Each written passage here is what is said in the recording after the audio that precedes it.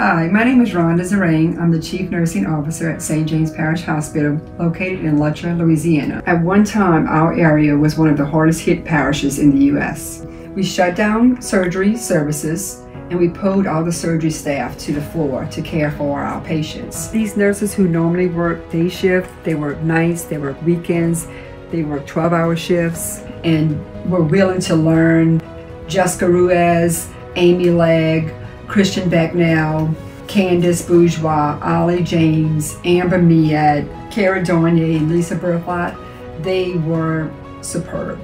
Our scrub techs, Carmen Luke, Lauren Pressenbach, Ashley Crotty, and Shauna Mora were exceptional.